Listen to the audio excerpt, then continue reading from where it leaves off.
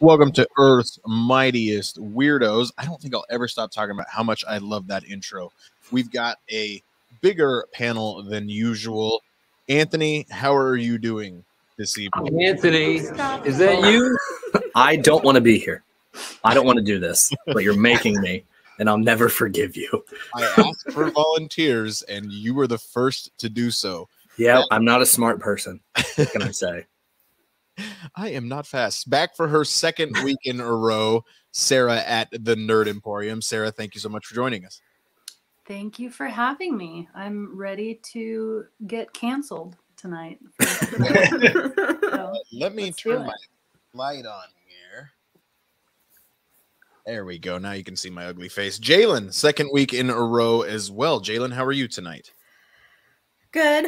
Nervous, but ready. We'll see how it goes. Yeah, I think we're all a little bit nervous. And Ryan, I expect Alligator Loki to at least break the top 10.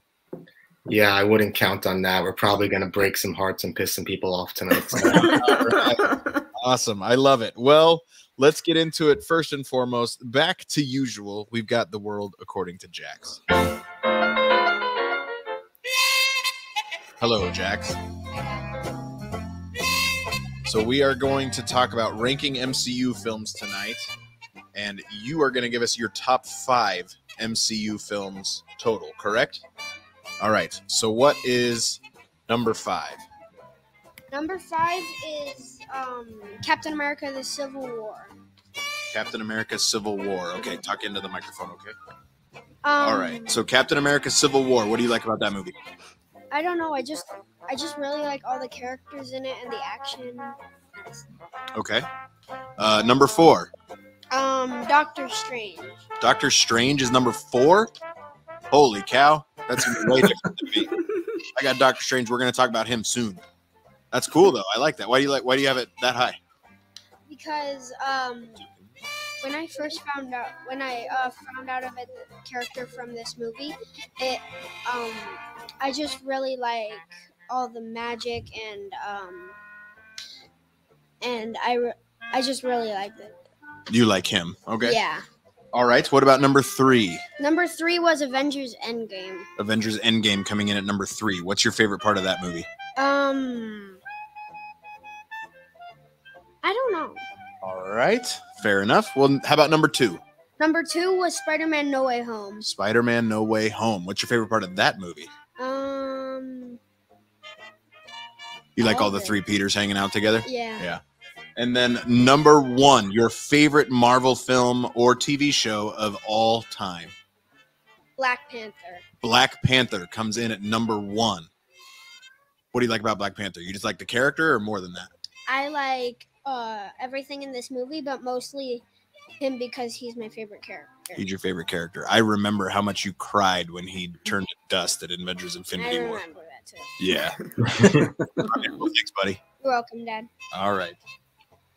All right. He was thinking about it all day. I didn't even know the top 5, but Black Panther coming in at number 1. I do expect Black Panther to be one of the highest rated films among all of us, but there is absolutely no time to waste. We are going an hour early. Let's check in with the comments first. We've got Justin Grant already weighing in with Thor: The Dark World coming in at number 32. Mousepiration Mike, thanks for joining us, says Dark World wasn't that bad. No, it's not that bad, but when you compare it to the other 31 projects in the MCU, it might be.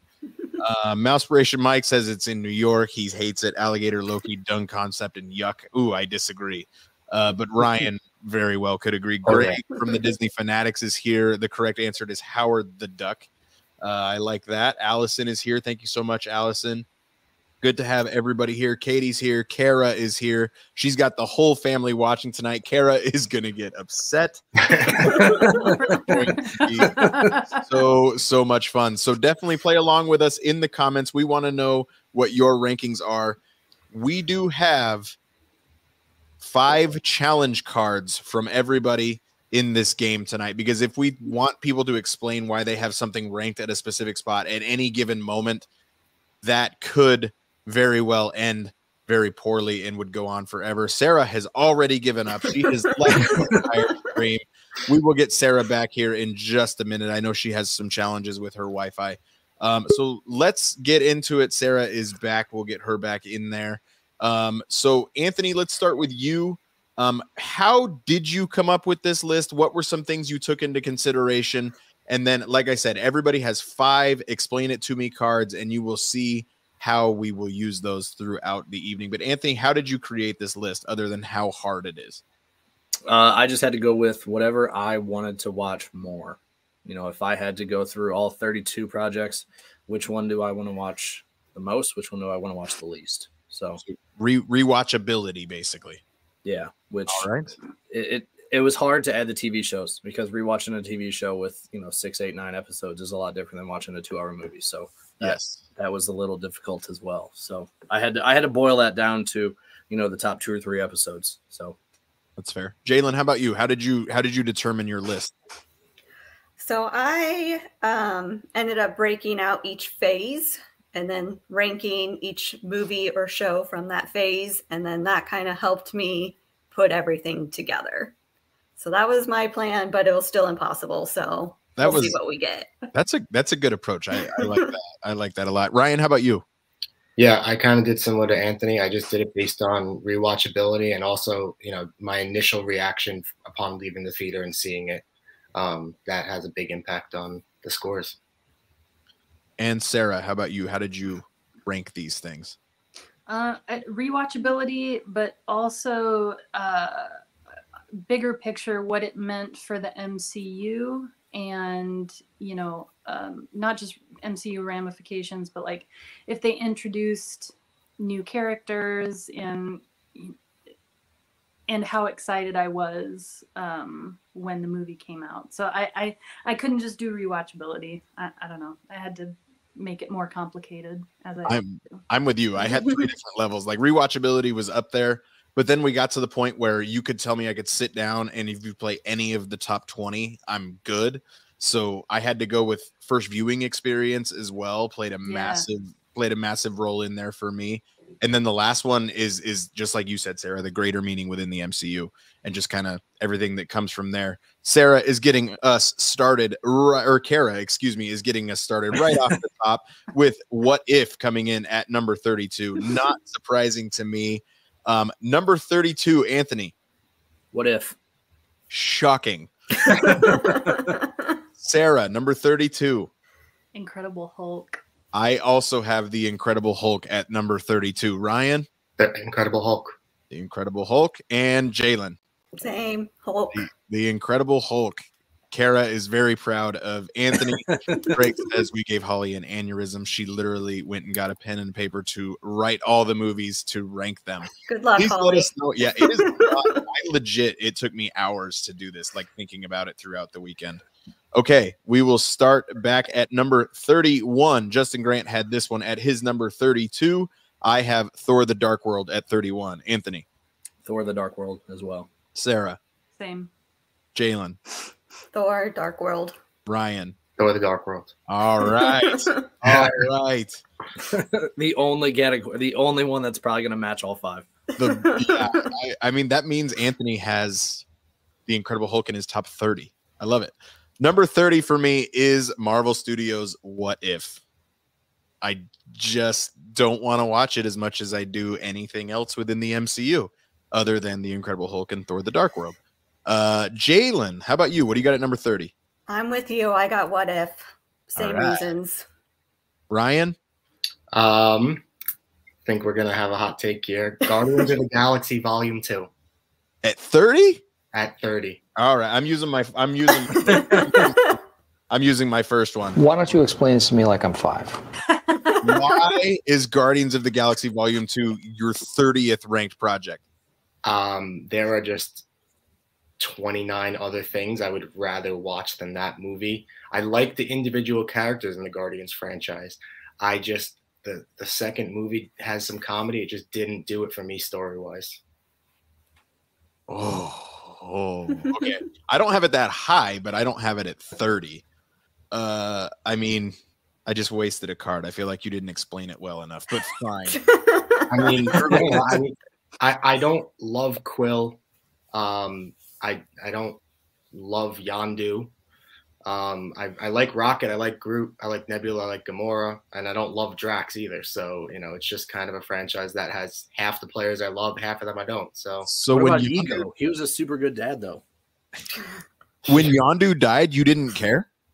obviously I did, and that was the only reason it was ranked above Thor: The Dark World is because of that last scene with Yondu and the Mary Poppins y'all.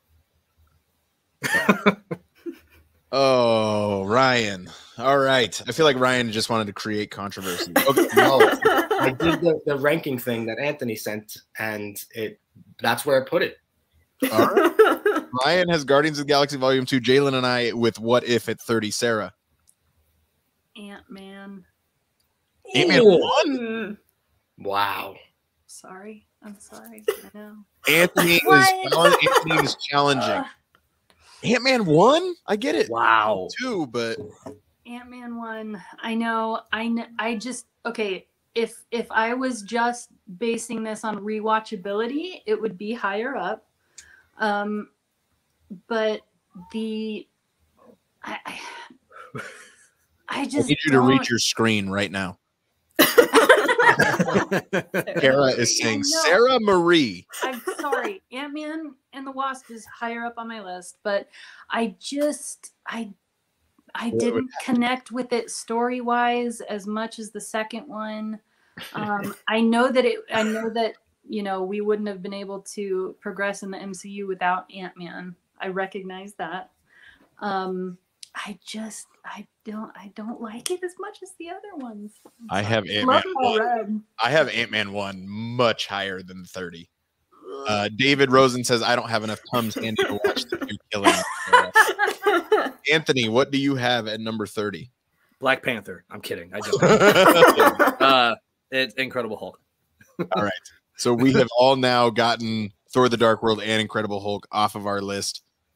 Ryan still hasn't given us What If, neither has Sarah. Number 29, sticking with where Sarah is, Ant-Man and the Wasp. It falling in right after Avengers Infinity War. It was fighting a battle that it was not ready to fight. Anthony, number 29. Captain Marvel. Sarah. That's fair. Iron Man 3. Iron Man 3. Oh, hang on. Well, apparently, they're gonna handle it. All right, Iron Man 3. Okay, so Captain Marvel. I'm not gonna use a challenge card here. It was in the same spot as Ant-Man and the Wasp was, like just coming in right before Avengers Endgame. Jaylynn, what do you have at 29? I have Iron Man 2 at 29. Wow. As do I. All right. Thank you, Ryan. Iron Man 2 at 29? I do. All right. Anthony, is that you? No love for Justin Hammer. It's not him. I like him in the movie. Matt is on my side. Iron Man 3 slander. Iron Man 3 came in way too high on my list, and I will fully admit it's probably too high. I love Trevor Slattery. The only shining part of Iron Man 2 is Justin Hammer, in my opinion. Yeah, Mickey Rourke. Yeah. Mickey Rourke's a tough one in that film. I mean, okay. We'll get to it later. It's fine. Sarah, what was it, 29 for you? 29, Iron Man 3. Iron Man, that's right. Okay. Number 28. Kara, get ready. Anthony, number 28 for you. Black Widow. Wow, 28. Oh, Yeah. Captain Marvel at 29 and Black Widow at 28. I'm not saying anything. I'm just saying something. Sarah, Don't you dare. Sarah 28.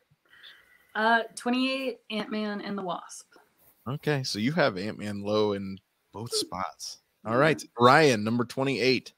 I have the first Thor at 28. Okay. Jaylynn. I have Guardians 2. Okay, so you're down there with Ryan. Mm-hmm. At 28, I have The Falcon and the Winter Soldier. Oh, that hurts my heart. Right off of that ledge. The villains, the Flag Smashers, were not interesting at all. Aaron Kellyman was not interesting at all. I think if they had their virus, their weapon of biological warfare, which I believe was very much a part of the series before COVID hit. I think that would have made it far, far more interesting. There was so much good that Sam saw in her that she didn't have. They tried to play a redemption arc that didn't work for me. Sam's suit is awesome. There's some really good stuff with Sam and Bucky, but beyond that, the rest of the series, the Sharon Carter stuff is terrible. Terrible. Not that bad. And it was bad. I have zero interest in rewatching The Falcon and the Winter Soldier. It's all over the place a little bit. Just wait till I get to my ranking for both that and Captain Marvel. Kara is done. Chat. Dancing Zemo alone is worth yes, Jim. But Zemo was also underutilized in that show. I struggle with that show. I do. There's some good stuff, but I just don't like the Falcon and the Winter Soldier compared to other things. Would I much rather watch the Falcon and the Winter Soldier over many other things? Justice League? Yes, I would. But we're talking MCU stuff here. We are talking MCU, but I would rather watch Peacemaker than the Falcon and the Winter Soldier. Okay, everybody has given their 28. Number 27, Iron Man 2. Justin Hammer can only save so much. Jaylynn, where are you at with number 27? 27, I have Doctor Strange. Okay. That hurts. I've used an explain card. Ryan has used an explain card. That's where we stand so far. Ryan, number 27. Doesn't sound like it's Doctor Strange. No, it is not. I have Ant-Man and the Wasp at 27. Okay. Sarah? The first Thor. Okay. Anthony? Doctor Strange. All right. I will stick with Sarah at 26. I have Thor 1. Number 26, I have Thor 1. Sarah really looks like she doesn't want to give us her answer to 26, so I'm going to go straight to Sarah with number 26. I'm going to preface this by saying I will make up for it later, Kara. I promise. Iron Man 1. Whoa! I know. I will make up for it later. I'll do Morris. Trust me. I request elaboration. Jaylynn wants elaboration. Have you done Iron Man 2 or 3 yet? I did Iron Man 3. Iron Man 2 is way up on my list. So we'll use another card later. You know why. Iron Man, I mean, you have to remember that this list is full of some of the greatest movies of the last 10 years. So I know that it was the one that kicked everything off, and I love Tony. I love Tony's story. I love Pepper. I have Iron Man 2 way up on my list, so I didn't want to. I'll explain more later. Iron Man 1 at 26. Oh, that's the hottest take. So I'm sorry. Anthony, 26. Iron Man 3. Okay. Jaylynn? Well, this could also be a hot one. I have Guardians. Guardians 1? Galaxy. 1? Yes, 1. I've already listed 2. I'm assuming that's in Brian's top 5. Because I know how much Bryan likes Guardians. Okay. I'm playing my second card. I request elaboration. The Jaylynn. Guardians Galaxy Volume 1 is it's so good. I'm not saying it's bad. I mean, all these movies are not, bad movies. Right. They're all good movies. It's just if I'm gonna rewatch an ensemble movie, it's not gonna be the Guardians. They're just not my favorite. I don't, kind of like what Ryan said, them together just doesn't work for me. I like them separately. Sorry, Justin. Justin says it's almost time to break out the hard liquor. Alex says he's Team Sarah, that Iron Man 2 is his favorite Iron Man. But Alex, do you have Iron Man at number 26? He did tell us a while ago that he didn't think Iron Man was as good after doing a rewatch. So sorry. Matt is with me so far. Jaylynn, that one. I know it's just Guardians. They're just not my favorite. And if I'm rewatching, like I said, a movie, it's just not going to be Guardians. I love the music though. I listen to the soundtrack all the time. That's my favorite part. Adult Groot is better than Baby Groot. Yes. Ryan, 26. Number 26, I have Black Widow. Okay. All right. Now I'm just now remembering why Sarah would have Iron Man 2 so high. Now I understand. Okay. So I had Thor at 26. I'm gonna have to start just going in the same order every time because I keep getting confused as to who I've gone to. So I apologize. Number 25 for me, Captain Marvel. It fell at a weird time. It had a lot of expectations that it just couldn't live up to.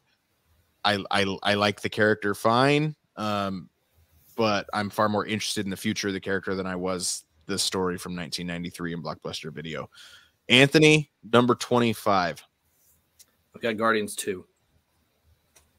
Okay. Sarah, 25. Endgame. Just kidding. Just kidding. Doctor Strange. Doctor Strange at 25. I'm Jaylynn. about to yeet my computer out the window. No more lying. No more lying.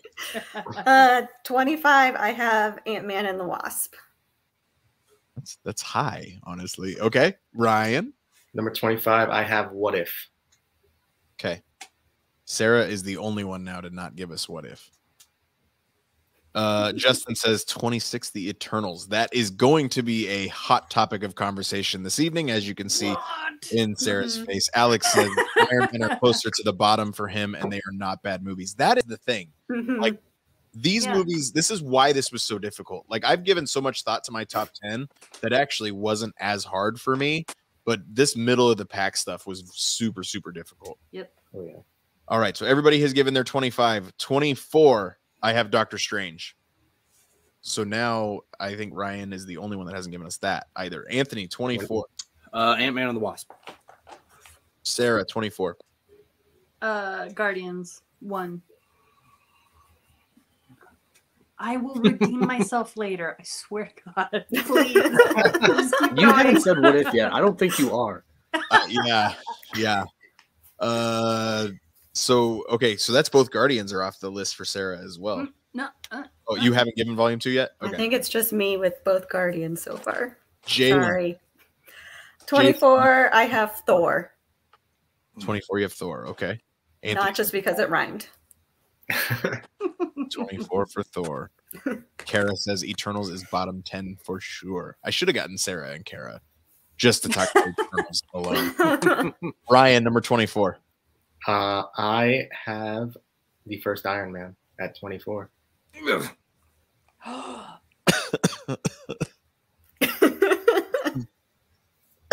Okay. Yeah. Justin has Falcon and Winter Soldier at 24. Okay. Holly says she finally wrote it all out. It is not easy. It absolutely is not easy, Holly. Thank you. Number 23, Eternals. I have Eternals at 23. Hold up. I need to Beyonce Hold up. at me with a baseball bat. It has pacing issues. I'm not entertained throughout the entire film. There are times where I get a little bit bored. There are some really interesting characters, some interesting story arcs. If Eternals was a 10-part Disney Plus series focused on each character as you go piecing a story together, I think it would be one of the best things that Marvel Studios has ever done. However, I think the amount of stuff that they try to put into one film, and with the amount of not ignoring the MCU is not the right way to put it, because they don't ignore the MCU at all. But I would have been interested in seeing the Eternals' vantage point of events within the MCU, at least the snap, if nothing else. Because does the snap affect the Eternals? We never really got that answered. I don't know. Like, I'm interested in the characters, but I'm far more interested in the future of these characters, just like I was with Captain Marvel. So I've got Eternals at 23 because everything else above it is just more rewatchable and a better first viewing experience for me. How'd I do? Fair. It's okay that you're wrong. It's okay that I'm wrong. Anthony, number 23. Captain America. 1? Yeah. Okay. Just all of them. Yeah, just love all three. Just have to make sure. Alex says, let me know when we get into the top 5 so we can talk about Eternal. We just did. Sarah, number 23. Far From Home. Okay. Jaylynn? I have Civil War. It hurts, but okay, I'll tell you. Anthony's challenging. It's like I said, they're all good movies. I don't like them fighting each other. It just hurts. It just hurts too bad watching them fight each other. But I know it's a really important movie going into Infinity War and Endgame. But I just don't like them fighting. It just makes me so sad. I mean, Alex says that the snap didn't affect the Eternals because they aren't living things. I mean, there's validity to that, but there were still people around. I don't know. I have the questions that did the snap affect animals? Yes. Yes. It affected Thanos' ship. Animals use because didn't those birds come back? Yeah. Oh exactly. Yeah, the birds came back. All right. Fascinating. I'm an idiot. Captain America: Civil War, just from an emotional standpoint, it's the introduction of Spider-Man into the MCU, and there's some really good Spider-Man stuff in that film. Ryan, number 23. I'm genuinely afraid to give this answer. You might kick me off the podcast. Oh God. Oh Lord. Spider-Man: Homecoming. Get out. That has been Ryan on the show. Spider-Man: Homecoming, you have at 23. I do. Michael Keaton's makes it a top half film at the very least, without anything Spider-Man related whatsoever. I disagree. Kay Burns said Michael Jordan, number 23. I love it. I think that both the other Spider-Man movies are stronger. It's a great movie. I'll watch it anytime it's on. It had to fit in somewhere, and that's where it fit. Huh. Far From Home with Sarah felt a little bit low to me, but so you have Far From Home higher. That's interesting. I do. For me, it was a villain tiebreaker there. I like Vulture more than I do Mysterio, and I really like Mysterio. Yep. But I mean, I'm not going to talk about Homecoming for a while. I'm throwing out the rule of challenge cards. Like, you can challenge as many times as we need to, because I think we're all being judicious enough with it that we're not going to make this podcast 7 hours, only a few. Kara says, Ryan. Matt is not your fan, Jaylynn. You have upset Matt. Sorry, Matt. Esther says Tobey Maguire is the ultimate Spider-Man.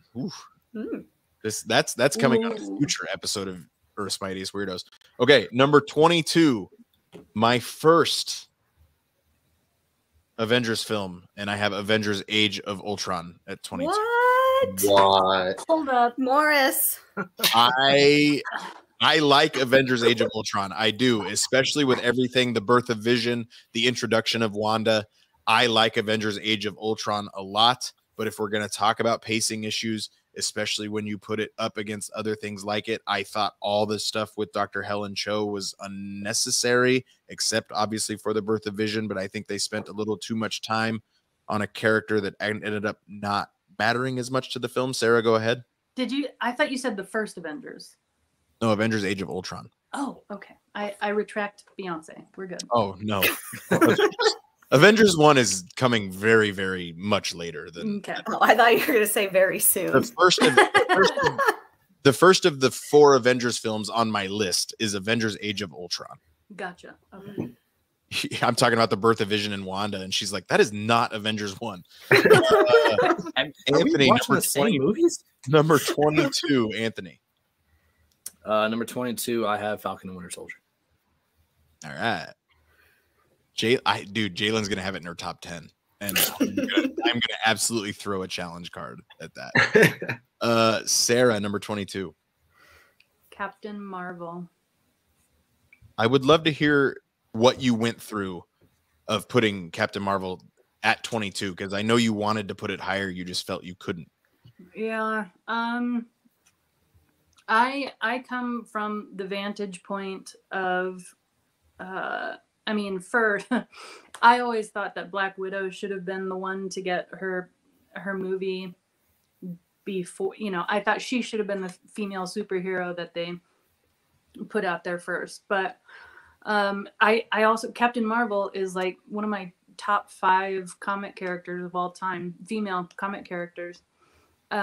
So my expectations were probably a little bit high. I didn't like that it was a prequel. They did a good job making it a prequel. I thought it's a decent film. It just kind of, it really fell flat for me. I love Brie Larson. She does a great job, but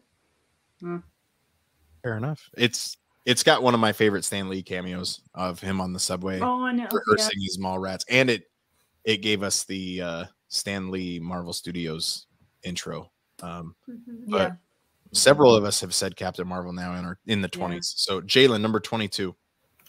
I have Ant-Man at 22. It's too low. Bryan, number 22.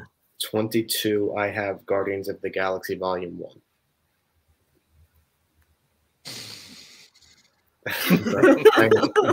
At number 21, I finally have to do it. Well, I panicked, but then I handled it. Trevor Slattery can only carry the film so far. Advanced idea mechanics, I wish they had held on to AIM for later in the MCU. I think it was a wasted one film and done approach with how big AIM should be. I have Iron Man 3 at 21.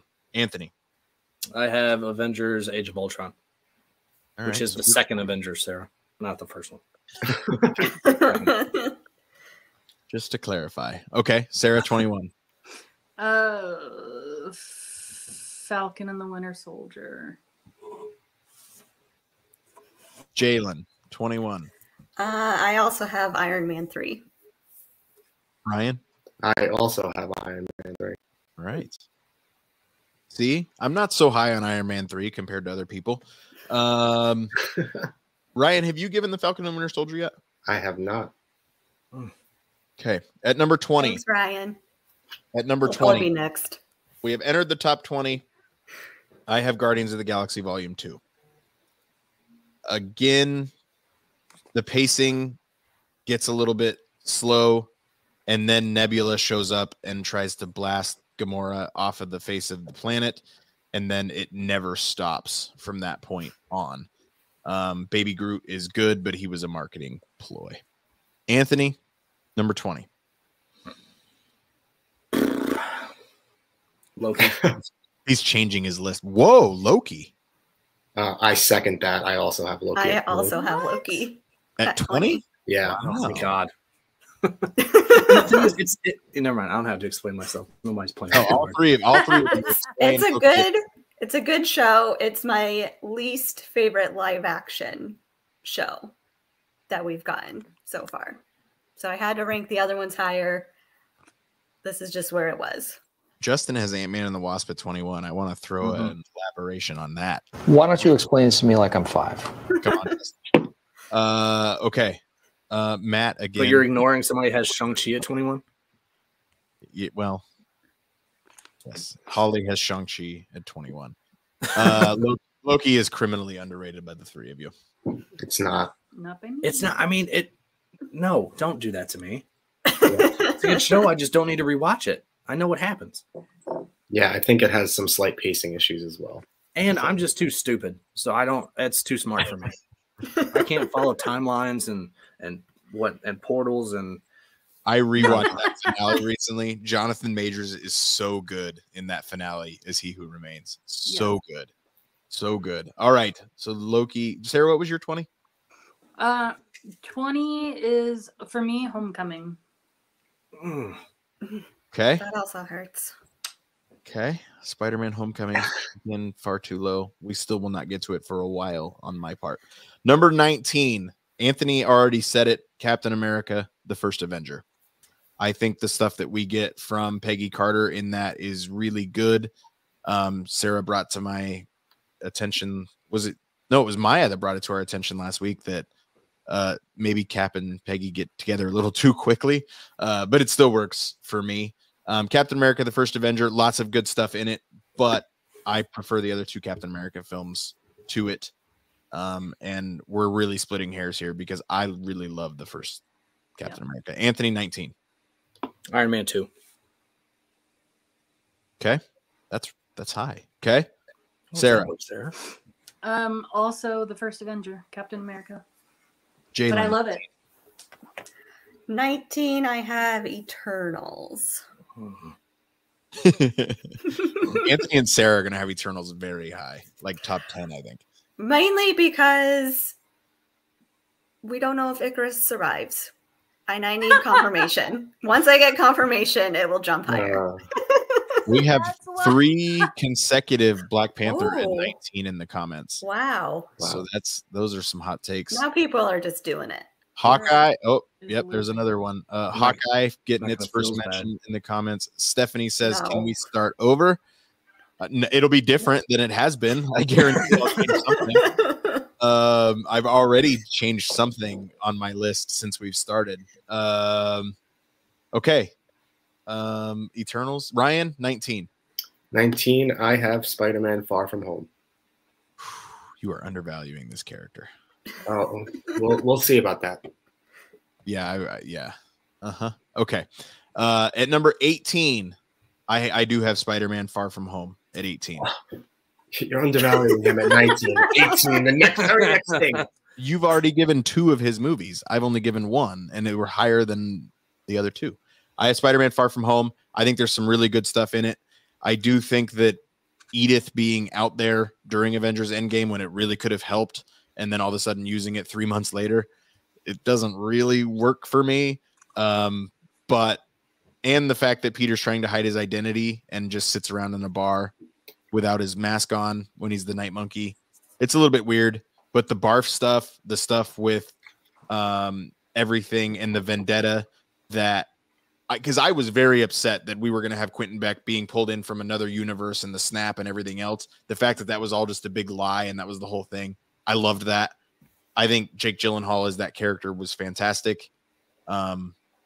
But Spider-Man Far From Home, 18. Anthony. Also Far From Home. Sarah? 18. Loki. So you got mad at them for 20. I thought I was. Yeah. All right, fine. Jaylynn? I don't want to. I have Ragnarok. I request a level. Why don't you explain to me like I'm 5? It's just because the other 17 projects I just like more and watched more. When I was looking at the list, I realized I haven't seen Ragnarok that many times. I've only seen it like twice. And it's not because I don't like it. That's a you problem, Jaylynn. It is a me problem. I'm going to make sure that you don't get to see Love and Thunder until it's been out for at least 2.5 weeks. To be fair, I also didn't see Ragnarok in theaters, but I wasn't an MCU person at that time. So where's the melty stick? Justin says the Grandmaster will see you now. The melt stick. He's telling you to get Thank you, Kara, for being on my side. She said she knew that was coming. Jaylynn is not wrong. No, Jaylynn is wrong. It's just that you're also wrong. Ryan, it's so hard because like they're all just so good. I thought we had another few minutes before we got to Ragnarok. Ryan, Alex says he needs to rewatch because he loved it when it came out, but it has been a while. Matt says he's rewatched Ragnarok more than any of the others. Yeah, Matt and Jaylynn just are not meshing. Ryan, sorry, Matt. Ryan, number 18. It's a great rewatch. It's so good. I have my first Audible that I called. I put Ant-Man at 18. Okay. I'll stick with that. I have Ant-Man at 17, which rounds out. That is the top spot in the bottom half. 17, Anthony. We got Hawkeye. Okay. Sarah? Guardians 2. Okay. You haven't said either Guardians yet. Have you, Anthony? I said 2, yeah. I had 2 at 25. Okay. Have you given volume 1 yet, Sarah? Yeah. Yes. What makes Guardians 2 better than volume 1? I like the characterization. I like Peter's characterization a little bit better. I really loved when he got it was thinking of his mom that brought him back from the ego brainwashing. I liked Rocket's characterization a little bit more too. Rocket and Nebula. Trash Panda.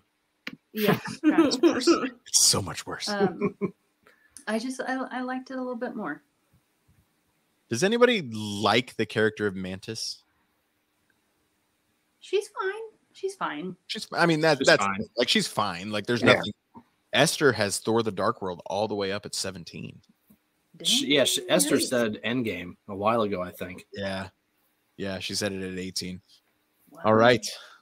Jaylynn, 17. Okay, well, Matt and I will be on the same page for this one because I also have Far From Home. All right. 17. All right, Ryan, 17. 17, I have Eternals. Nice middle of the pack movie. Okay. I'm going to need to go back through this and kind of give our actual answers and then see what we like our common list as to where things fall by number. We have officially entered the top half. At number 16, I'm going right with where Anthony just was, Hawkeye. I think Hawkeye had a lot of really positive things in it.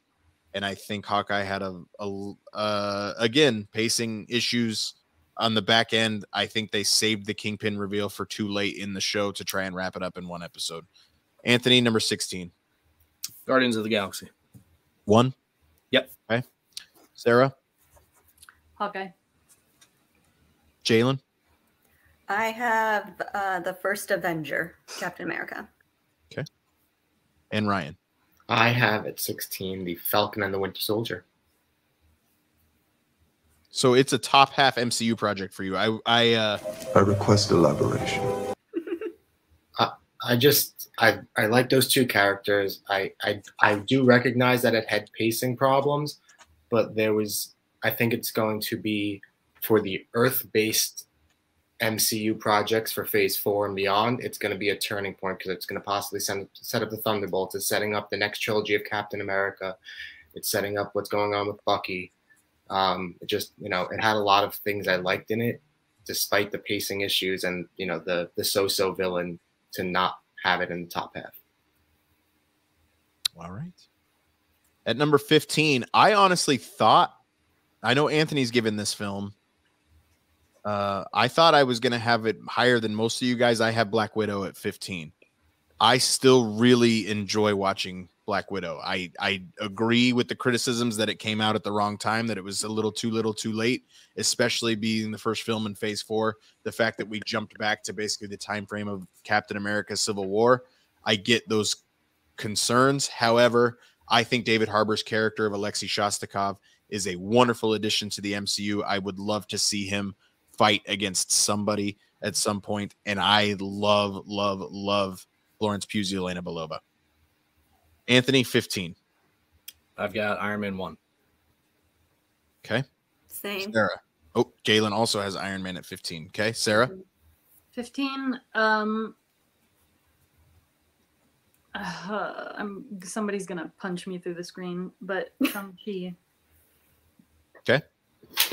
Shang-Chi and please explain yourself. We're getting to the point now where these are all movies that we all love, and we could all rewatch. Right? I feel like after Hawkeye, like 16-1 for me, I could rewatch these things all the time. So it's just that there are 14 more ahead of them for me that I love just a little bit more. I know. Sarah Marie. But it's great. I mean, it's good. I love Katie. I love Sean. I'm you changed your name from Sean to Sean.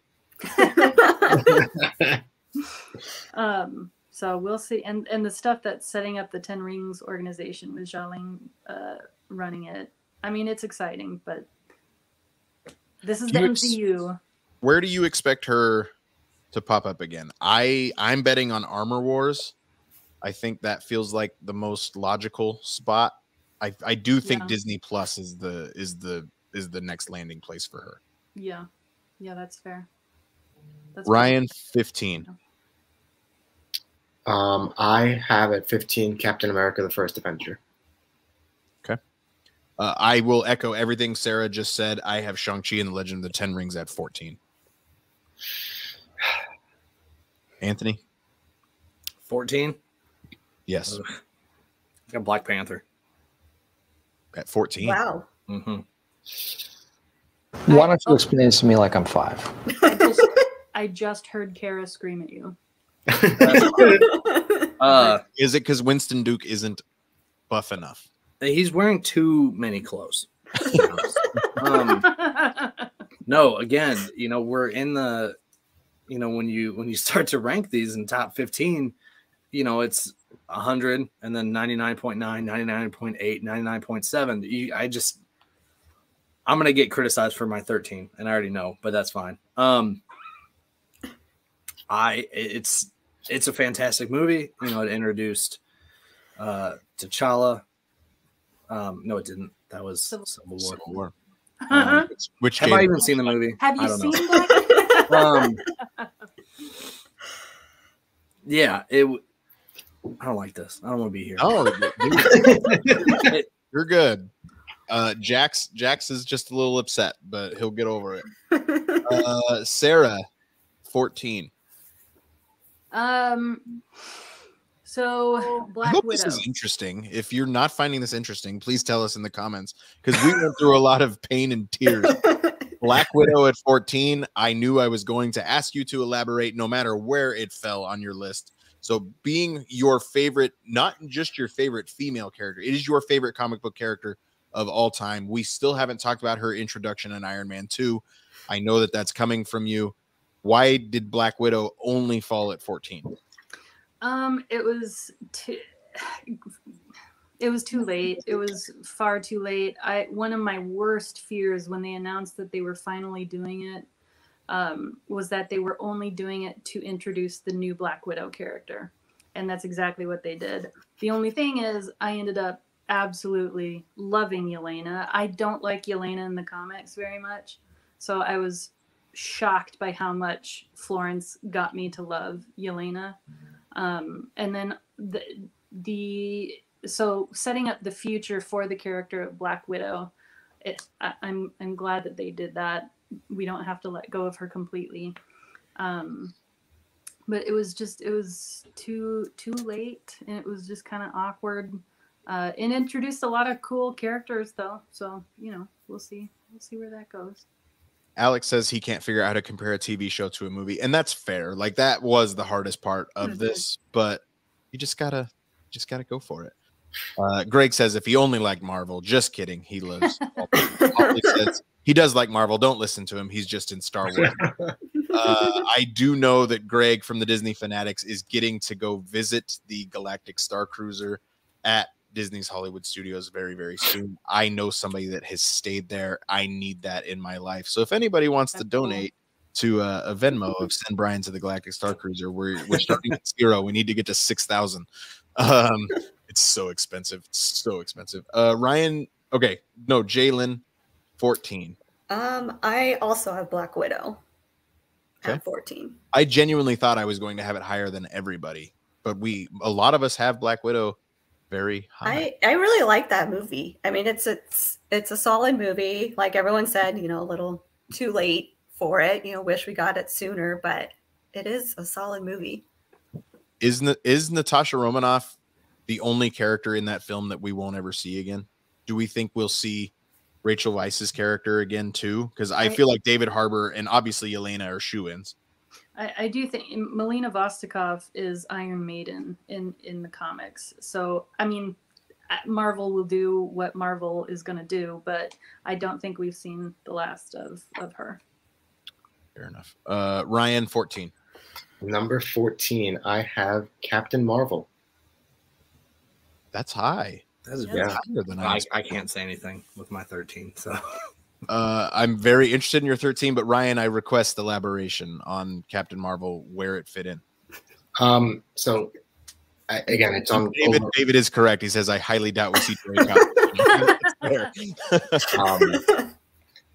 The overall watchability, I'll pick this movie to watch, 9 times out of 10. I really like it. I love the shield element. Everyone knows I'm the Agents of Shield stan here. So the shield elements in there, Coulson, Fury, are really cool. And just, the empowerment of Captain Marvel was just awesome. I really like, it gave me, going back to Agents of Shield, like the similar vibes to Quake. Like, they're kind of similar with their just unrelenting power. So I didn't love Jude Law in that role. I did like the turn of his character being the villain, and I like the Skrulls, especially Talos. I think Talos and Nick Fury and their working relationship is very, very interesting. I think Secret Invasion is going to be a blast because it's going to be more of the two of them. And the character turn from what the Skrulls are in the comics versus what they did, I think they turned a lot of that on its head. My biggest problem with that film is rolled up to No Doubt's I'm Just a Girl and when it was played within the film. I think it just really does not fit that scene because it's supposed to be an empowering scene, and I feel like it undercuts everything that we've got going in that scene. That's kind of what brings Captain Marvel down for me personally. Yeah. I mean, other things that come out of that movie is we get Monica Rambeau. We get from that movie, that's the origin of her. Yeah. We get Goose the Flurkin, like one of the most adorable creatures in the MCU. We get, some really cool things that are upcoming. We possibly could be getting Maria Rambeau in Doctor Strange Multiverse of Madness trailer. That could be her. We don't know who that is. So I've never heard Maria Rambeau. That's a hot take right there. Yeah. Yeah. I mean, I didn't expect to hear Captain Marvel that high. Has everybody now said Captain Marvel, I believe? Nope. Jaylynn still hasn't. All right. Yeah. Okay. We'll move on. I'm not going to give my 13 because Anthony really wants to give his. So number 13, Anthony. Thor. Thor First 1? one. Yeah. Thor 1. Blonde eyebrows and all. Yeah, blonde eyebrows. Blonde eyebrows especially.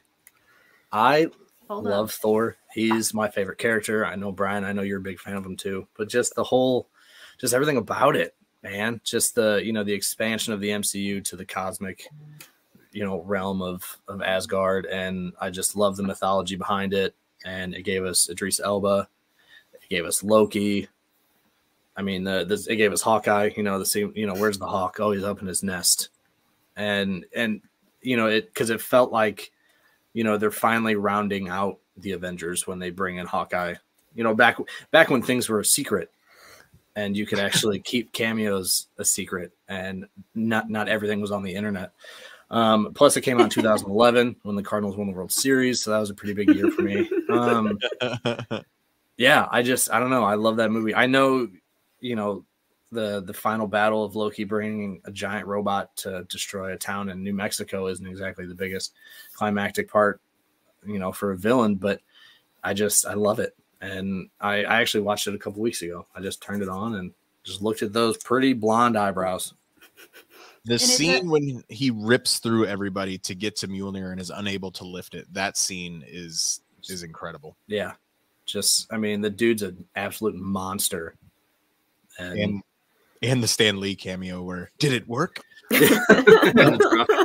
Sarah, I interrupted you. I apologize. Go ahead. No, that's okay. I was just going to say, and it set up the first Avengers movie, which I hadn't thought about it that way. So that's a good take. That's a good take, Anthony. Yeah.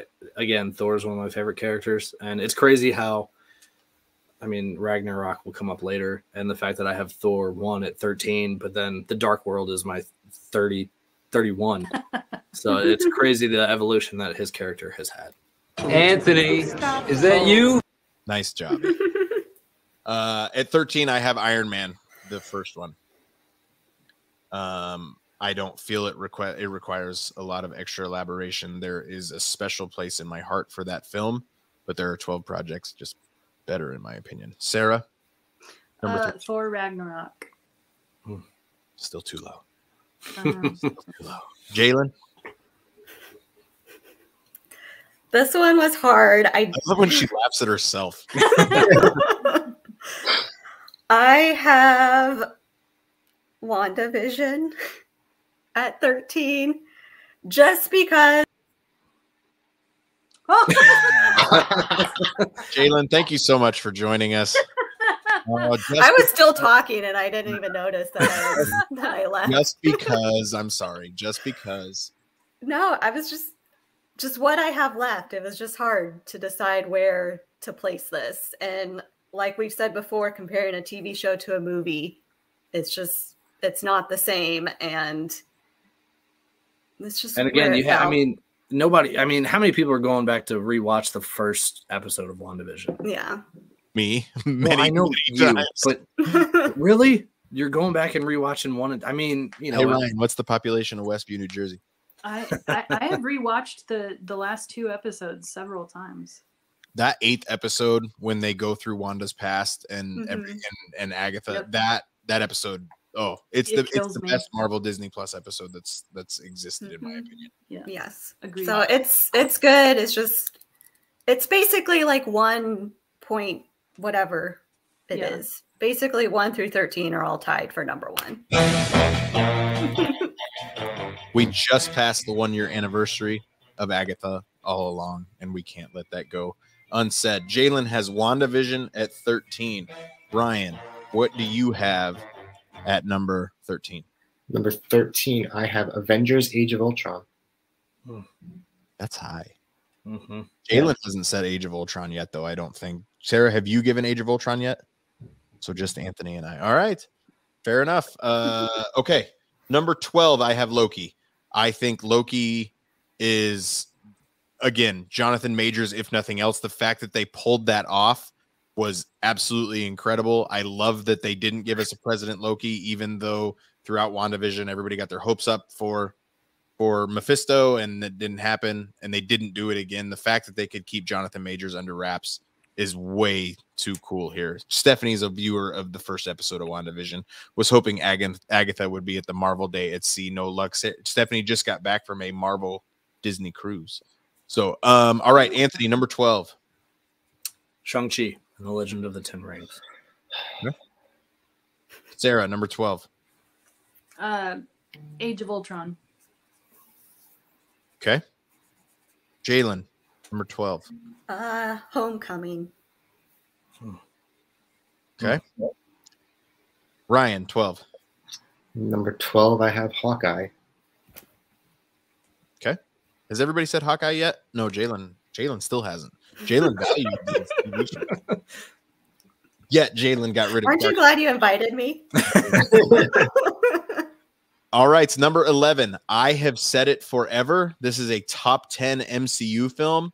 I have now written it down. I cannot believe that Captain America Civil War is not a top 10 MCU film for me.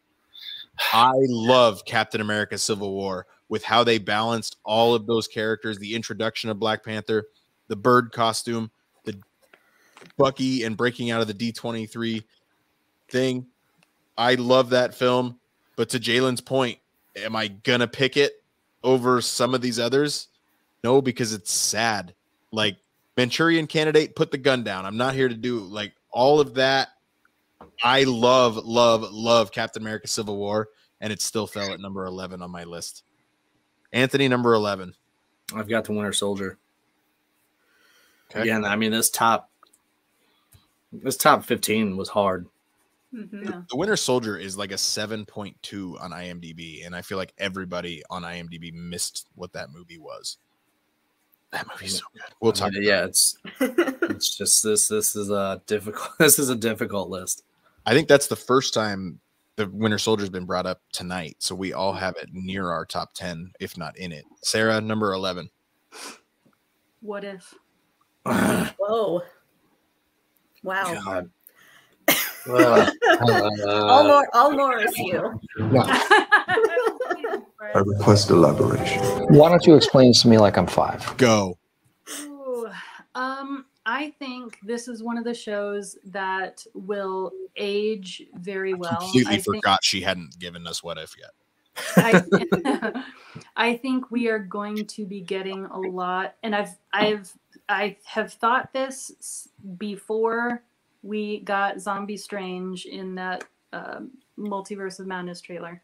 but I think that we are going to get a lot of things from What If in the MCU proper. And I think that AC Bradley wrote all the female characters better in 6 episodes of that 6 or 7 episodes of that show than a lot of the other actual MCU movies. I love Captain Carter. I love Black Widow. I love their friendship. Yeah. Captain Carter in live action, I'm very, very excited for it. It almost seems like a guaranteed deal now with the Multiverse of Madness poster. If she's on the Illuminati, if nothing else. That is very high for that show. That's all I'm gonna say. I mean, the thing about it is, okay, so let's say we do get Captain Carter. Let's say we do get Zombie Strange.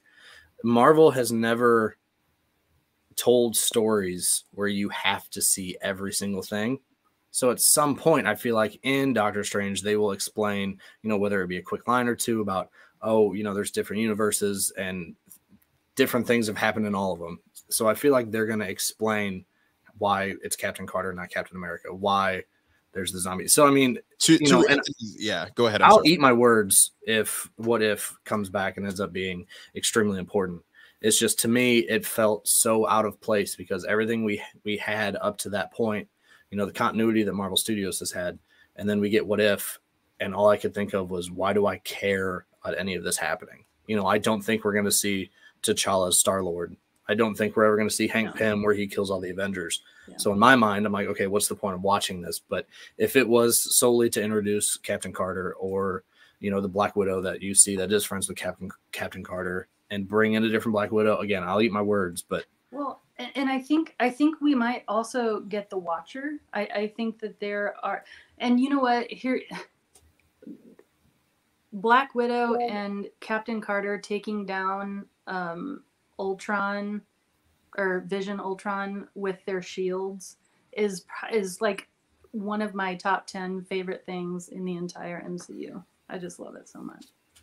With the timing of when What If was supposed to come out versus when Multiverse of Madness comes out, I think Anthony's onto something by they can explain it, and I think I would have been more interested in What If. I was super stoked for What If, but I thought it was going to have far more of a interconnected storyline that we didn't get until the 8th episode. Right. I think that when Multiverse of Madness was going to come out, we were going to get a lot of the same stuff, and then What If was going to fill in those blanks, and I think that would have actually landed a little bit better with me. I really like the final 2 episodes of What If when we had that interconnected storyline, and then they explained.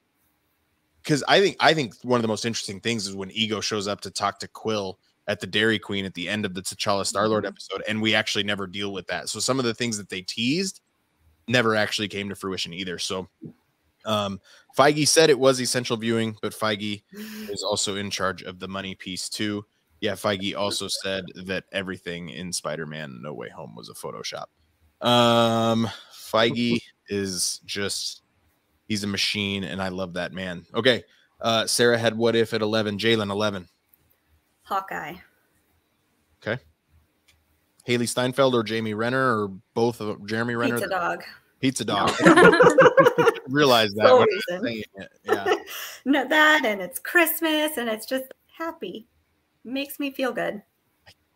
He didn't die. He didn't die. Ryan, number 11. Number 11, I have the first Avengers movie. So the 2012 Avengers team-up movie. For clarity. Why is it so low? That's low. Why is it so low? Because I have a couple things that the rest of you already said in my top 10. Is it because you were 10 when it came out? I was not 10 when it came out. I was not much older. 14. Insert clip of Wilford Brimley. Okay. We have entered the top 10, and I at 10 have Spider-Man Homecoming. I can talk about Michael Keaton's Vulture until the cows come home, but there's just 9 films that I would put over it. Spider-Man Homecoming, and I love that movie. Anthony, number 10. I have WandaVision at number 10. Okay. Holly has Captain Marvel at 10. Jaylynn still hasn't given us Captain Marvel. Sarah, number 10. Black Panther. That sounded like it hurt you.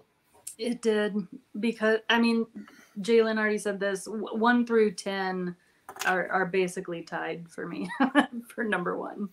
So. Okay. Jaylynn, number 10. Age of Ultron. Why so high? I feel like it's the underrated Avengers movie. Granted, it's my 4th ranked event out of all the Avengers movies, but I feel like it's just really underrated. I think people give it a hard time because of the Barton farm, but I really like the Barton farm. And I love the opening sequence. It's one of my favorite openings of just them. You get them all fighting right away. Tracking shot. That, yes. Good. And I love see that tracking. Yeah, language is good. That tracking shot was not. I'm not going to say ruined because it's a great tracking shot, but it was in so much of the marketing that it really fell flat for me when we saw it in the film, and the fact that it showed up in the first 10 minutes. Yeah, see, that's why you just don't be a fan at the beginning, and then you don't know any of the marketing. Shout out to Paul Herman at the MCU fan show. He is person number 1 when it talks about being against the Barton family farm. He also really doesn't like Chris Pratt's Peter Quill. Ryan, number 10. At number 10, I have Thor Ragnarok. If for nothing else than the scene where Thor meets Korg. That is just one of my favorite gifs to use is the scene of Korg kicking at Loki's hologram. No need to be afraid unless you're made of scissors. Just scissors. Oh man, unless you're 3 vampires that are huddled together. Okay. At number 8, I have Sarah's at number 9. I apologize. I have Sarah's number 10. I have Black Panther at number 9, much to the chagrin of my son. There are 1.3 billion reasons why this movie matters. This movie matters to a lot of people for a lot of very valid reasons. It really hurts me to watch this film knowing that Chadwick Boseman was going through what he was going through and that we're never going to see him again. And that's not fair to drag this film down, but when we're doing this type of exercise, it landed at number 9, and it's just what I had to do. Anthony, number 9. I have Ant-Man. That's high. Yeah, I love it. I absolutely love it. I feel like it's just that type of movie. It gave us Luis. It's just so lighthearted and fun and funny. And I remember it was tasting with my cousin Ernesto. Mainly res, man. But there was a rosé that saved the day. It was delightful. And I remember my wife went to go see it with me, and I told her, I was like, "Oh yeah, we're gonna go see Ant-Man," and she's like, "The guy that turns into an ant," and I go, "Yeah, it'll be fine." And then she ended up loving it, and it's one of her favorites now. So I feel like that definitely got her more invested in the MCU as well. But yeah, anytime it's on, I turn it on. You can turn it on at any point. I like the visualization of Yellow Jacket, even though it was the typical, superhero versus the evil doppelganger. But I love it. Kara says Ant-Man. I'm just gonna leave that. Okay, Sarah, number 9. Number 9 is Iron Man 2. Go ahead. So this one, I tried not to rely on my emotional connection to the movies, but my top 10 is basically all just my emotional connection to the movies. So Iron Man 2 was the first MCU film that I saw in theaters. And it hooked me. It hooked me on Tony's story, and it hooked me on the possibility of seeing more kick butt female characters on the big screen. Not just in the MCU, but period. Because up until that point, we had, Mila Jovovich, Angelina Jolie, Charlize Theron. There weren't very many. And that opened the door, I feel like, in the MCU. And it got me so excited for more. And that's why I have to put this one up so high. When Natalie Rushman kicks the crap out of Happy Hogan. Yeah. You could have just said only that, and I would have accepted it. I very much appreciate you having this that high because you let your emotions into it, and I appreciate that, because that's what the MCU is we have these emotional connections, and that's why we love this film franchise so much. Jaylynn, number 9. I also have Black Panther at number 9. Bryan? I'm gonna get canceled for this one. Avengers Infinity War. Oh. Ooh. Go ahead. You don't even need to put up the cards. Oh, you need to explain yourself. I ran out of my 5 a long time ago. I'm glad I abolished that rule. It's a amazing movie, and again, it's splitting hairs. It is the most rewatchable film in the MCU. Absolutely incorrect. The movie, it ends on a cliffhanger, and it's obviously we know now in what's going to happen, but I don't know how to put it. It kind of just gives me anxiety watching it, because you're knowing that what we went through at the time, we waited for a year to know what was going to happen after that movie. And that, just thinking about waiting and the drive home from the theater, gives me anxiety.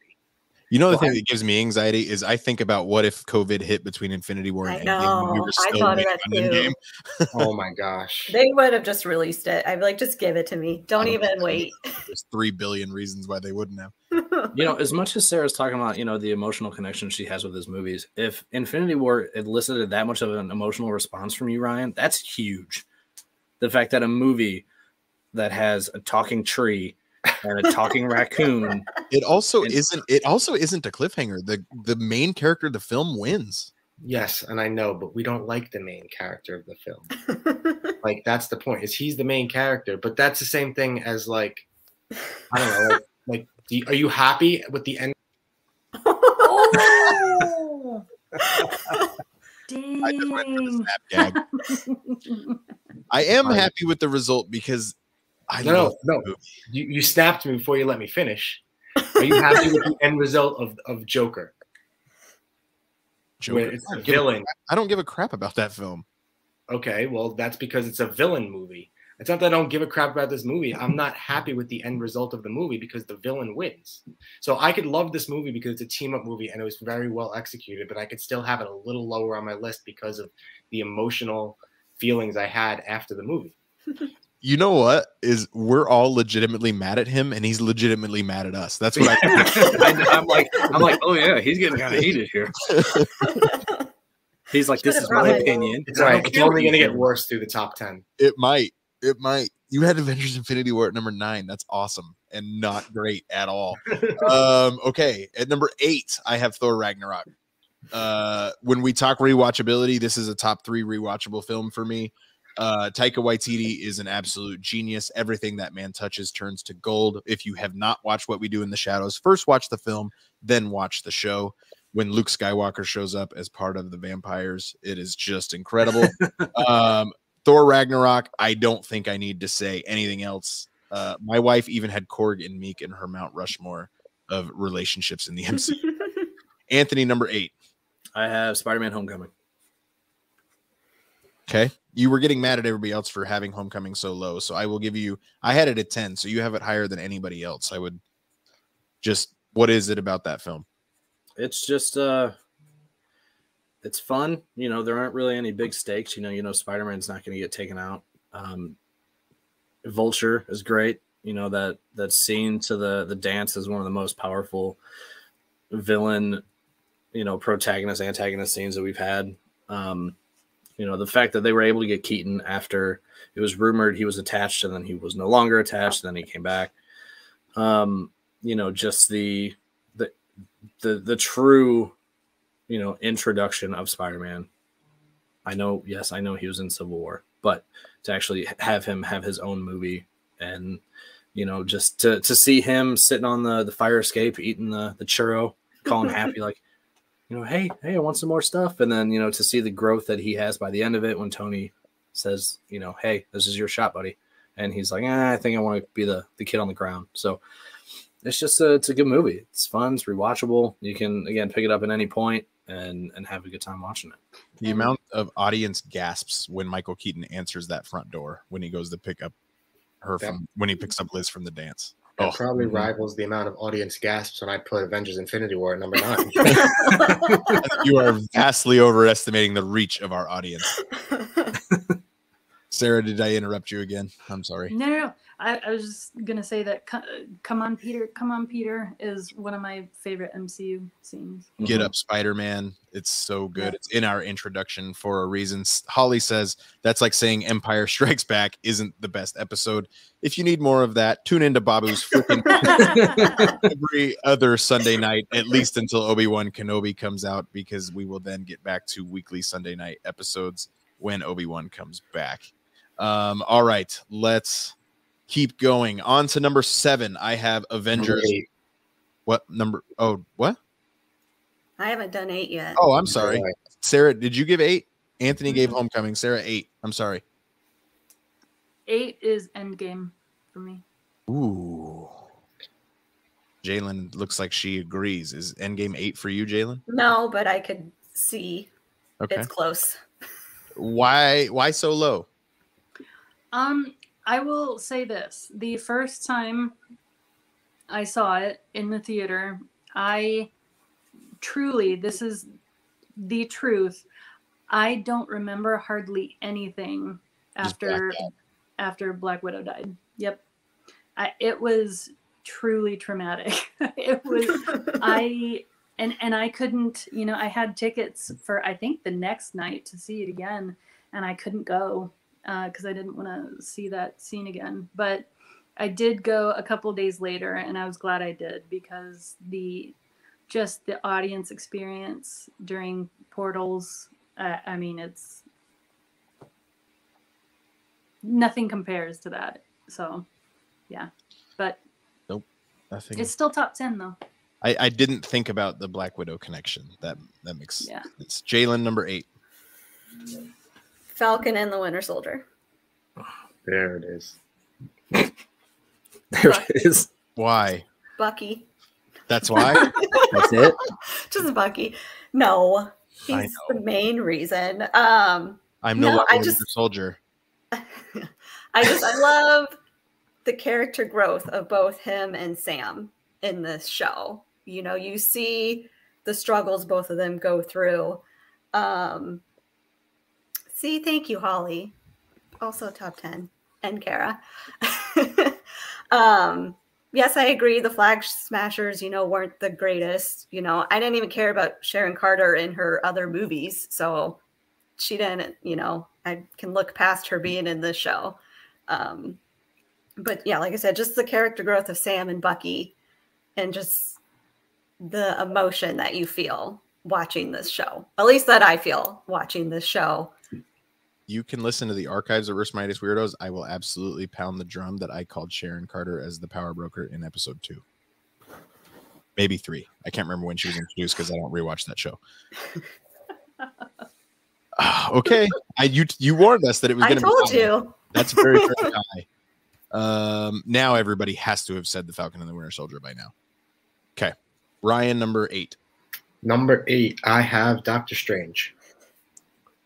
That's low. I request low. You haven't given it yet? No, I did.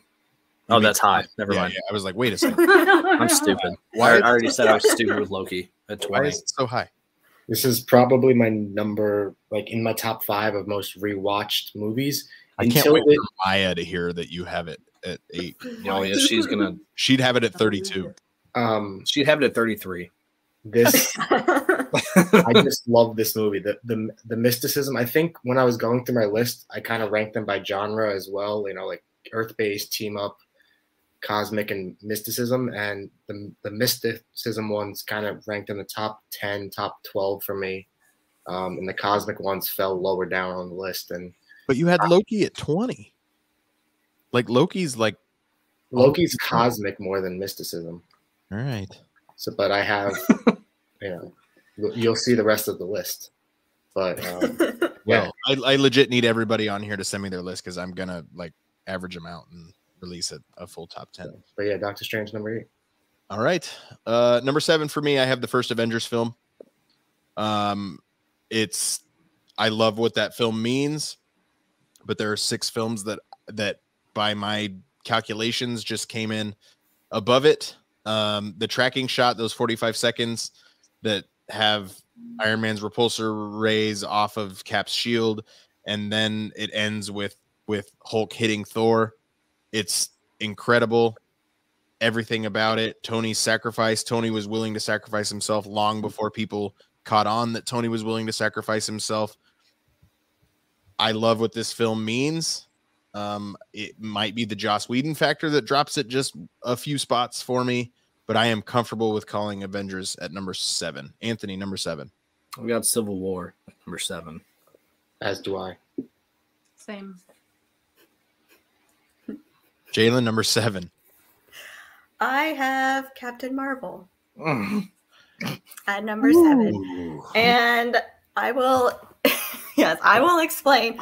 So we've talked a lot about the emotions you feel watching these movies for the first time.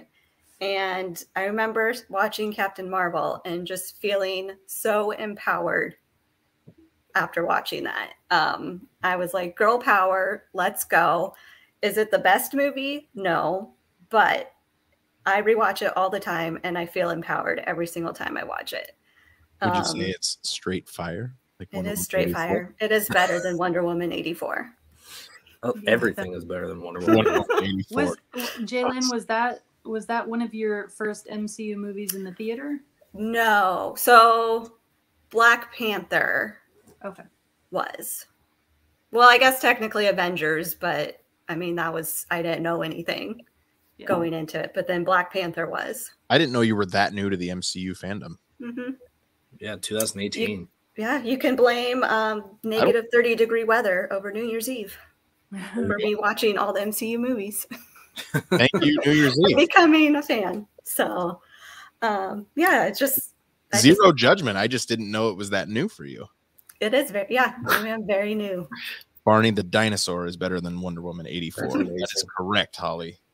Man, Wonder Woman 84. Let's do that on Weirdos. Just rip that movie to shreds.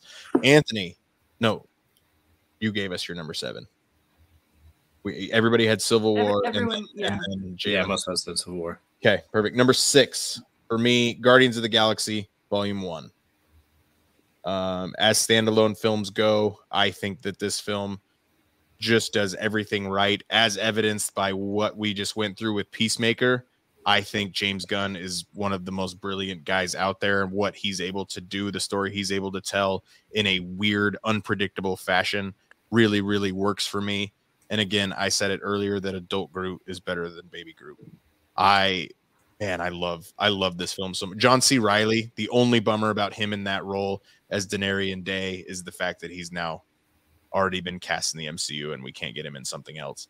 I love Guardians of the Galaxy Volume 1 so much. And it gave us our first real shot at Thanos. Number 6, Anthony. I've got Avengers Endgame. Ooh. Same here. Okay. All right. Sarah, number 6. WandaVision. Okay. Bryan. Black Panther. Okay. I think Anthony said it. I think I'm just now I'm surprised I'm going to be the next person to say this. At number 5 I have Captain America the Winter Soldier. The fall of S.H.I.E.L.D., especially really unexpected because that was 16 episodes into the show of Agents of S.H.I.E.L.D. And that was quite the surprise, but it was the introduction of the Russos into the MCU. They absolutely nailed it. They gave us Abed Nadir, and it was wonderful. And I think Sharon Carter in that film is awesome, and I love how she fits in. I struggle with her just a little bit in Civil War, and then I really struggle with her in The Falcon and the Winter Soldier. But to me, Captain America: The Winter Soldier is the perfect film, yet there are 4 others that I prefer over it. Anthony, number 5. I have Avengers. Okay. Sarah, number 5. No Way Home. It's the first mention of Spider-Man No Way Home tonight. Okay. Why did it not get as high as it did, sounds like, for the rest of us? It's a great film. It is. I really thought it was going to be top 3, but then they're just like, I mean, top 5. It's everything is, so close. Yeah, so when we're talking top 5 MCU, we're approaching like top 15, top 10 films in my entire ranking, like top 5 MCU. So that's fair. Okay, Jaylynn, number 5. Shang-Chi. Wow, that's high. Has anybody else not said Shang-Chi yet? Bryan still hasn't given us Shang-Chi. That's, man, Shang-Chi Recency bias. So good. It is, but I have watched it a lot on Disney Plus since it's come out. And I love it every time. And obviously, I mean, I got my own Morris. It is not recency bias. So you became an expert that the monkeys were actually Riding horses? I did. Yes. When in fact, they were simply acting. They were riding horses. I still can't get my head around it, to be honest. The best thing Disney Plus ever did was this IMAX ratio upgrade on these MCU films, too. I love it. Shang-Chi and number 5 for Jaylynn. Ryan, number 5. Number 5, I have WandaVision. Okay. At number 4, much to everybody's surprise, I have WandaVision. WandaVision, everything that show meant to me. 1, it got me into Marvel podcasting, and Earth's Mightiest Weirdos was born through that show. I legitimately love that show. I didn't love everything that came with it, but what it stands for of bringing the MCU to Disney Plus, the character of Wanda Maximoff and the surprise that they pulled off with White Vision and showing how powerful that character of Wanda is super, super important. And it gives us to that line, that most powerful line in the most recent Doctor Strange trailer of when you break the rules, you're the hero. When I do it, I can't remember exactly what she says, but she said that doesn't seem fair. That's all based upon what happened in WandaVision, and I can't wait to see where it goes. She's incredible as an actress. I love the style in which it was filmed. Everything that it did just worked for me. Catherine Hahn as Agatha Harkness. I can't wait for her show. I love WandaVision. Anthony, number 4. I have Eternals at number 4. Wow. Holy buckets. Sarah's disappointed that you already said Eternals and we haven't reached our top 3 yet. Eternals. Okay, I will let the 2 of you wax poetic on Eternals once we find out where it is on Sarah's list. I do not think it'll be number 1, but she might surprise us. Sarah, number 4. Winter Soldier, for everything you said. I love that movie. I do too. I love it. That opening is just so good. And the friendship of Steve and Natasha in that film. Yes, excellent. And Sam. And Sam. It's the introduction of Sam. Specimen. Okay. Jaylynn, number 4. No Way Home. Okay. Ryan, number 4. I also have No Way Home at number 4. Okay.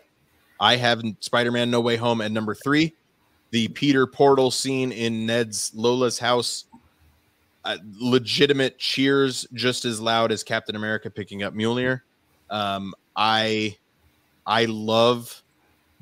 do love that people have come around on Andrew Garfield. I'm one of them. I don't care that much for the Amazing Spider-Man 1 or 2, and that has nothing to do. Well, he's a little bit robotic in the first one, but that has very little to do with Andrew Garfield. But Tom Holland is my favorite Spider-Man, and he shines just as bright as those other 2. But the nostalgia and everything that Spider-Man No Way Home meant, I legitimately cried, and I will not even be afraid to admit it. Anthony, number 3. This is where it got tough, because all the top 3, I can put any of them on and be just as happy. But Thor Ragnarok. Man, has everybody now said Ragnarok? I believe everybody has now. Okay. Thor Ragnarok. Yes. Anything we haven't said about Ragnarok that you want to make sure gets said? No, it's just, again, I mean, it echoes everything that I've said about Homecoming, about Ant-Man. You know, it's just fun. Taika Waititi is a gem. You know, just the tonal shift that we got from Thor, from the, you know, even the seriousness of the first one, and then the dumpster fire of the second one, and then to see him, you know, the whole friend from work, and just, you know, let's oh god, when him and Loki are in the elevator, need help, the whole get help. I mean, just following that very heartfelt conversation. Yeah, just the humor of Chris Hemsworth, and they finally just let him, you know, spread his wings. Introduction of Valkyrie. So I mean, there's it's a crown. I thought that it was a big eyebrow. Anything with Jeff Bridges. Jeff Goldblum. Jeff Goldblum. Jeff Bridges. Yeah. And Jeff Bridges. Just any Jeff. Any Jeff. Shout out to Jeff Winger. See you later, new Doug. Okay, perfect. Ragnarok at 3. Sarah, number 3. Infinity War. Okay. Same. Infinity War. Okay. Ryan? Number 3, I have Shang-Chi and the Legend of the Ten Rings. What was it about that film that made it a top 3 for you? I think, again, it's the mysticism. There's a lot of that in this movie. I've rewatched this movie probably 6 or 7 times in the time it's been out now. I really loved this movie. It's funny. It's serious. It's a lot of action. It's just awesome. And credit scenes too are awesome. Yes, and Mars. And one of the best villains. Yep. I felt legitimately bad when I put it at 14 until I looked at the 13 projects above it, and I felt that I could justify it. I have a special spot in my heart for Shang-Chi because of just how long that film's been in my life. I'm excited to see what comes of the Abomination stuff, because there has to be, they can't ignore that forever.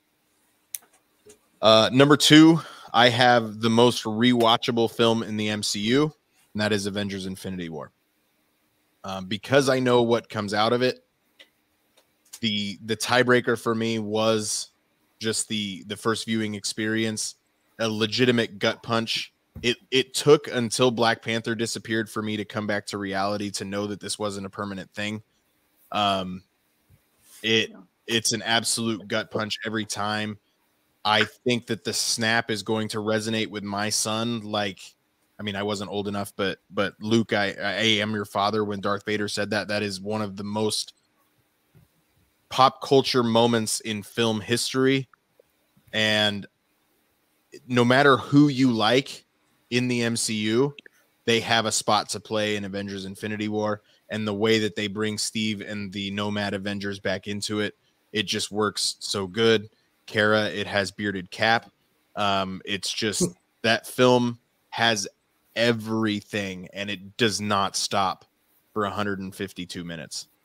That film is so legitimately good. Like I said, it's the most rewatchable film in the MCU for me. Anthony, number 2. I've got Infinity War as well. I'm Groot. I am Steve Rogers. You copied my beard. Yeah, Thor's entrance. Just, yeah, like you said, it's gonna teeter between 1 and 2 for most rewatchable for me. Mm-hmm. There is one thing in Infinity War that doesn't work for me, and it's when Thor shows up and Bruce's head is floating inside of the like, it just doesn't like fit. But Thor's entrance, tree, I can't find the handle. The amount of surprises. When you guys remember when Red Skull showed back up in Infinity War and just losing your mind, because I did. Mm-hmm. Mm-hmm. Oh, Sarah, number 2. Eternals. You two, go ahead. Anthony had it at 4. Sarah had it at 2. I will start with Sarah, and then we'll give Anthony his chance. One of my favorite filmmakers of all time is Terrence Malick. One of my favorite movies is Tree of Life. From the opening shot of this movie, I turned to Robert, who was sitting next to me, and I just said, I'm in. This is it. Yes. So I think it is as close to an art house movie as we'll get in the MCU, and I love art house movies, but as somebody who identifies within the LGBTQ community, what this means for representation in the future of the MCU, and not just for me, but literally everyone who watches it. We've said it so many times. Everyone who watches this will see a piece of themselves in one of these heroes somehow. And just that any kid watching will be able to identify with a hero just makes me so excited that that this exists for those kids now. It just means everything to me. Even though I had Eternals at 23, one of the episodes I'm most proud of Earth's Mightiest Weirdos is our Eternals spoiler discussion that you, Mark, and Alex and I had about that film and what it means to you specifically. I knew you were going to have it high. I did not expect it to be a top 2. But thank you, Sarah. I really appreciate that. Anthony, anything she didn't say? Just, the theme of love throughout that entire film, and not just romantic love, but friendship. And,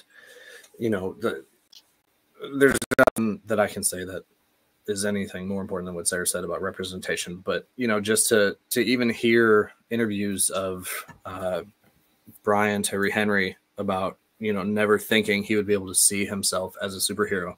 And on the episode of Assembled. Yeah, thank you. He talks about how he would not look at himself in the costume. They kept putting all the straps on and all the buttons, and they're like, you're going to have to look at yourself. And he was like, no. And eventually he did. And he said he turned around and he just screamed and just ugly cried. And, was so excited to be able to see himself. And, he even, when he got the part, he asked Marvel, he was like, hey, how much weight do you want me to lose? And they said, we don't want you to lose anything. We want you for you. And he just, thought that was the coolest thing, that, he didn't have to change who he was. Unlike Kumail, who was just looking for a reason to get absolutely jacked. Which was part of the reason why he said he wanted to do it. Cause he was like, oh, I was able to just go to the gym every day and then be in this movie. And then, just the representation of him and the whole Bollywood scene. And, Usain Bolt can finally see himself in a movie as somebody who's super fast. Makari, just the character of Makari, and, with her being deaf and her husband also working on the film, and, just Chloe Zhao and how she was able to create this movie. And I feel like it was well balanced, considering we were given 10 new characters. Lauren Ridloff's husband also working on Hawkeye with Alakwa Cox is really neat too. Yeah, I mean, there's just so much, positivity behind that movie, of the making of it, just all the characters, and I don't know why it's hard for me to fully put into words that it's just I love it. And I'm not a big art house movie guy. I'm just, I turned it on. What was it, last Thursday night? I just had it on, seeing the relationship between Gilgamesh and Thena, and to be able to get Angelina Jolie in a Marvel movie, I mean, there had to be something special. You know what put it at 23 for me? Druig sucks. I'm still waiting for the tapes. Druig. I'm waiting for the tapes from Kingo's Valet. Yes. Yeah. Karun needs to. We need to see his art house film. I think my favorite relationship that came out of Eternals is the relationship that you, Anthony, have with that film, because you were like, it's okay, like it's good, and then you're like, I can't stop watching this film. Had we done this like 2 months after that movie came out, it would have been in the teens for sure. Like it would have been at 4. I went to see it opening night, and then I was like, yeah, it was okay. And then just the more I thought about it, you had just had a baby, so you couldn't go out to the movies like right away again. Yeah, and it was just so weird because, you see a movie like, Ragnarok, and you laugh about it for a couple days after, but you never think about it or you see a movie like, or a show like Loki, and you're like, yeah, that was cool, and then you talk about it for a day or two. But for whatever reason, Eternals, I just could not get it out of my mind. Couldn't stop. And then I bought all the Funko Pops and went into debt. So, all right, Jaylynn, number 2. I have Avengers, the first Avengers movie. Okay, Bryan, number 2. Number 2, I have Captain America: The Winter Soldier. Okay. Most of us, I think we all have the same at number 1, at least the top row, I believe. No, Sarah already gave it 2. Number 1, my number 1 film, because of the greater meaning, the viewing experience that I had the very first time, what this movie means to me and what it means to the MCU, even redeeming my number 31 of Thor: The Dark World. Avengers Endgame is the number 1 MCU film, and I am very comfortable at putting it there. Anthony, number 1. Inhumans. No, I went with No Way Home. I feel like it was just a culmination of 20 years of a character. Where did you have Endgame? I had Endgame at 5. Okay. So No Way Home is your number 1. Yeah. Okay. No, I did it at 6. Okay. I can't keep them all straight. Yeah, I'm looking at my list like, where did I have it at? No, I think, my relationship to Spider-Man was one of the first movies I remember seeing as a kid in theaters. And then to see Tobey Maguire have his 3 and Andrew Garfield have his 2 and Tom Holland to have his 3 now, and then to bring it all together was a spectacle, was a sight to see. And I don't know if it's going to be more rewatchable than Infinity War. Time will tell on that. But again, my top 3, you could surprise me with any 3 of them, and I will be a happy camper. I have 2 things loaded from No Way Home. I don't know what they are, so let's find out together. Wait. I love you guys. Thank you. That's a word. Let's find out what this one is. So you make your own web fluid in your body? I'd rather not talk about this. No, I don't mean to. Are you teasing me? No. He's not teasing you. It's just that we can't do that. So naturally, we're curious how your web situation works. Sarah, number 1. This is just because of the emotional experience I had watching it. It's one of the first films I saw with my niece and nephews in the theater. And just what it meant for the future. It was the first glimpse we got of what Kevin Feige wanted to do. And it just got me so pumped for the future. And that's the first Avengers movie. And it's just a great movie. Rewatchability is so off the charts. So. It's so good. I stand by it being at 7, but man, it's good. Jaylynn, number 1. Number 1, I have Winter Soldier as my number 1. The elevator fight scene. The elevator fight scene. I'd say this is the movie that made me a fan. So when I was doing my marathon, I liked all the movies. I watched them in chronological order was how I decided to watch them. Release order or I guess no. Back then it was only like 7 films. Yeah. Okay. So yeah. And like I said, I liked all the ones that came before Winter Soldier, but watching thanks, Matt. It says Jaylynn has redeemed herself.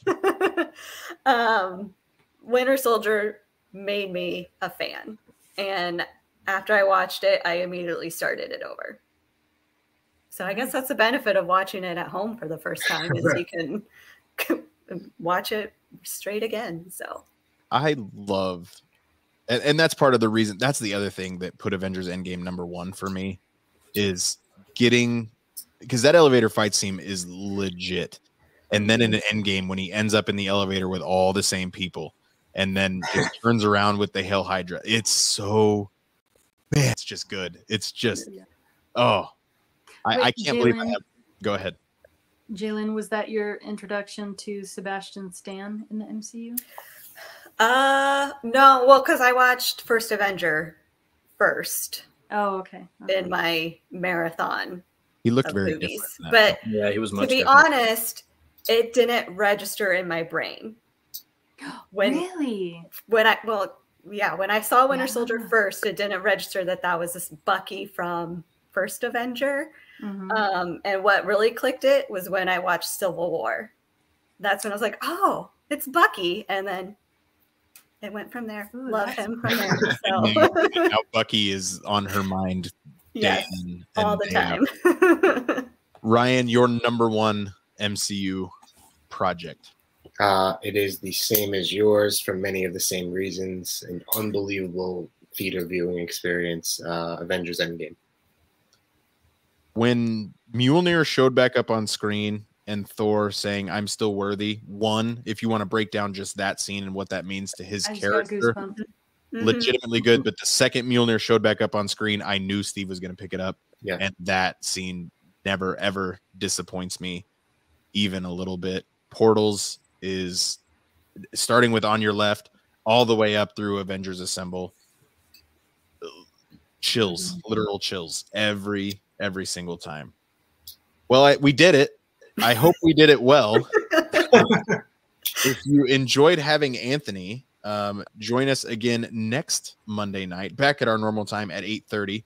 We are going to have one of This Is Life's patrons, Beth Monaco, on. She is new to the MCU. She's not knowing where she starts within these 32 MCU projects. So we're doing an MCU 101. Holly says to remind her to tell me her MCU story. She poo-pooed watching them for a long time. Holly, please come next Monday night so we can talk about MCU 101 and why you poo-pooed it for so long.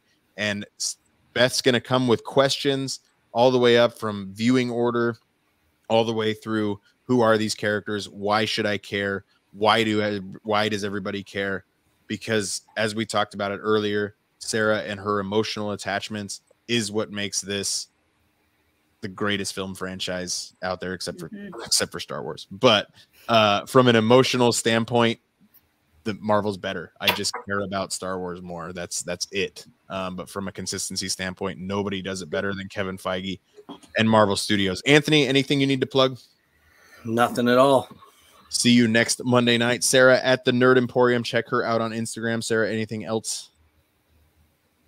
All right. Jaylynn, thank you so much for joining us 2 weeks in a row. And Ryan, are the New York Rangers going to catch the Colorado Avalanche? No, but how are the New York Rangers looking? Rangers are looking good. We're sitting in the 7th spot in the NHL. Trade deadline's coming up, so I took off from work that day. So, Ryan, you were in the building when Zendaya and Tom Holland were also in the building. Everybody was freaking out about that rock on her finger, except for the fact that nobody noticed it was on her right hand. Yeah, they should have been noticing it to figure out what hand it was on. Thank you so much, everybody, for joining us. I can't believe we did it. But until next time, for the children.